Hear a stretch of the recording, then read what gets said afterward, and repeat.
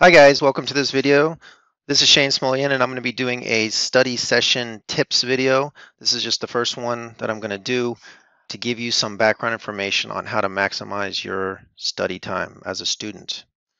So the first one is time. So I want to emphasize this. This may seem obvious, but it's not to a lot of people. There's no substitute for time. Try to avoid creating very few study sessions and trying to maximize every study session to be the peak, because you're not putting in the time. If you don't put in the time consistently, there's no substitute for it. I don't care how ideal you make the study session and the gimmicks and the tricks and the cliff notes and all of these different things. If you don't put in the consistent time, you're not going to get anywhere. So you can measure very clearly the amount of hours that you put in with your grade.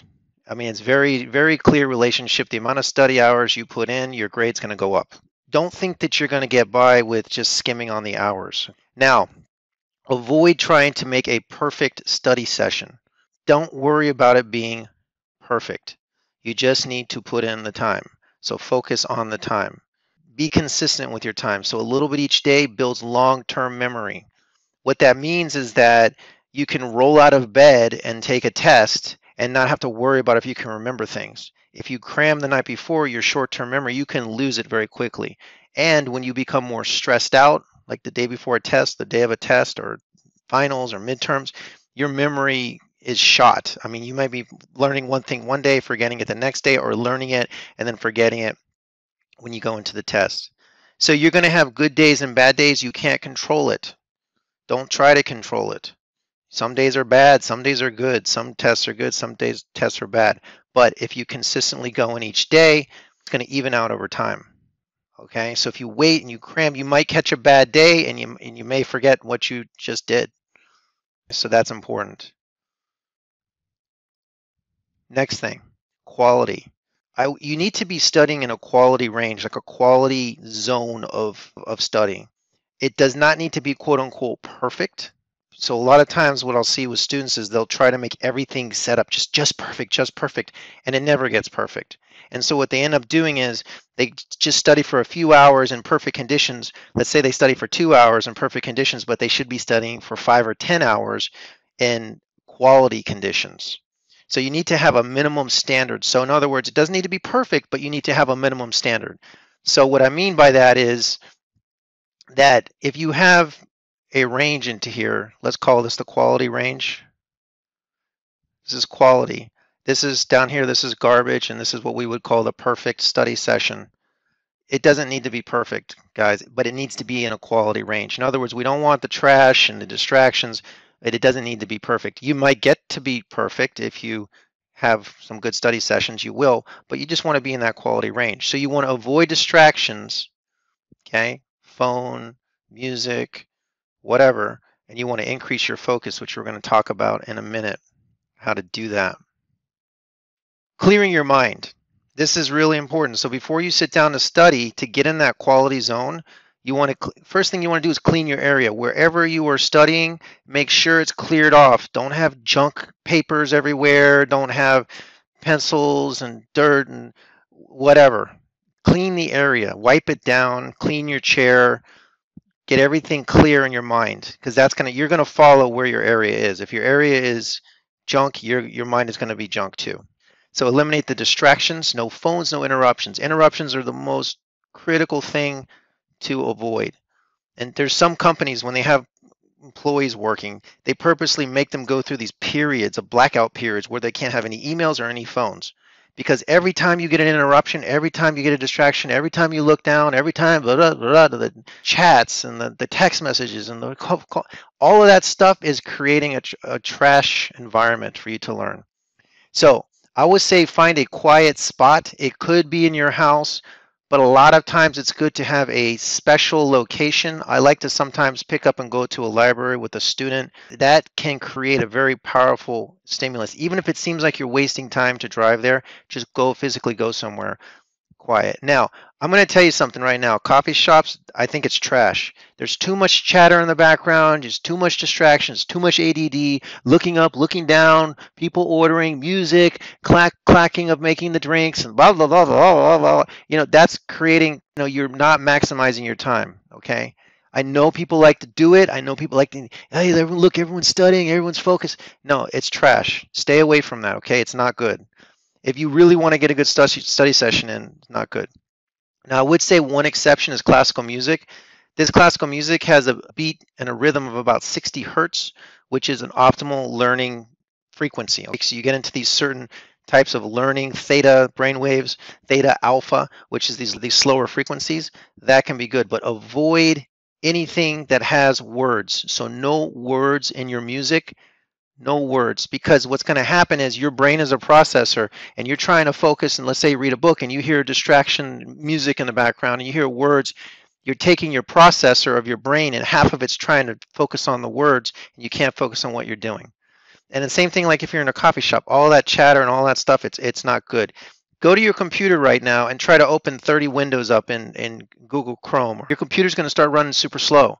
That's what you're doing to your brain if you have words going on and you're getting distracted, okay?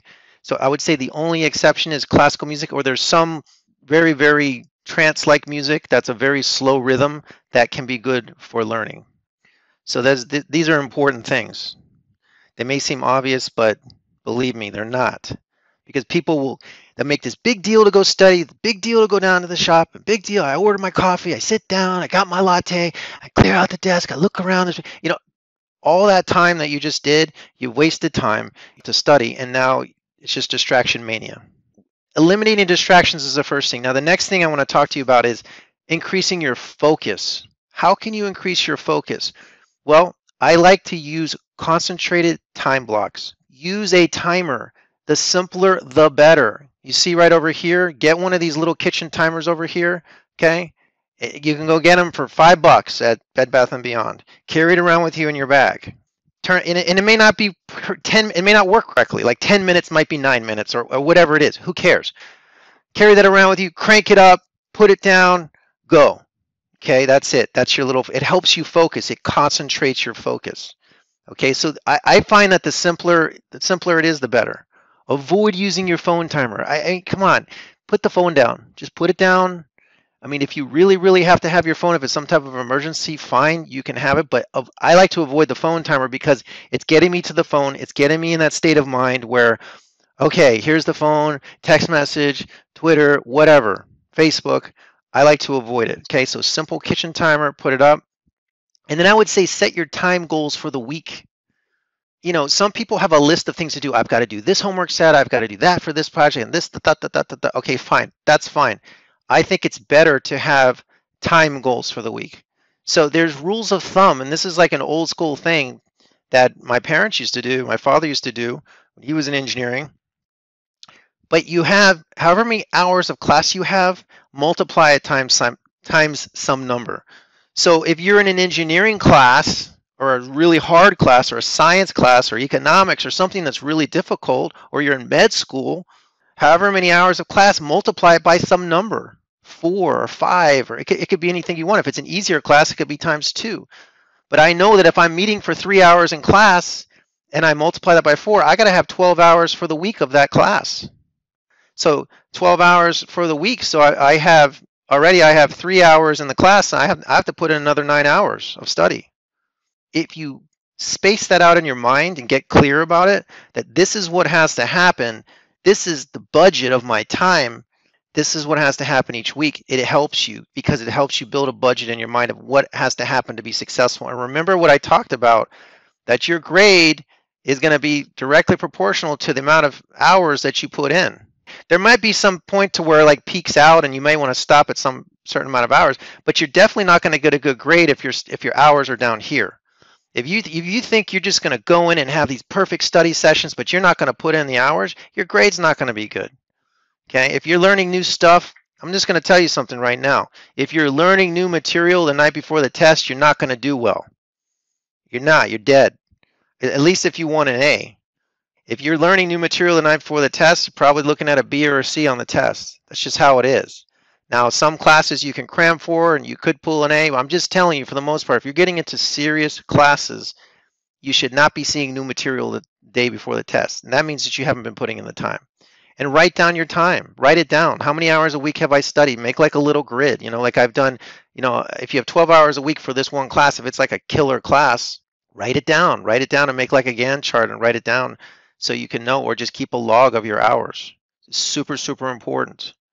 This is how you will have success. All right, so the next thing is ideal amount of time per session per day. So I would say per session, when you're having like a little study session, I would say a minimum of 15 to 30 minutes of time. Okay, so whatever it is, you can plan it out. You have your breaks in between. This is just like a sample graph I just put up here. This is a timeline of, this could be your hours for the week. Now after a session or within a day, you might have breaks, 5 or 10 minutes.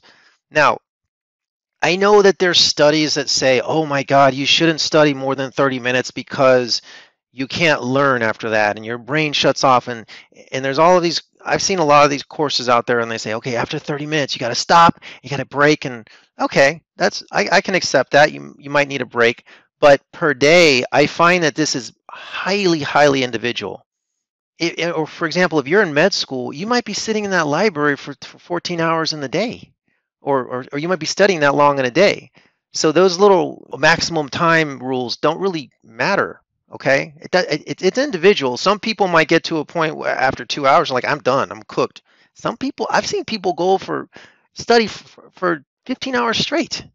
Okay, so everyone is different. Like I said, some max out at 1 to 2 hours, some can go all day. But the main thing is that you look at your weekly load that we talked about before, and you're hitting those goals per week.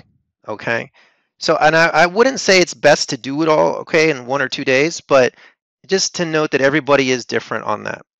And then the other thing I would say about a study session is try to have a continuous flow with what you're doing.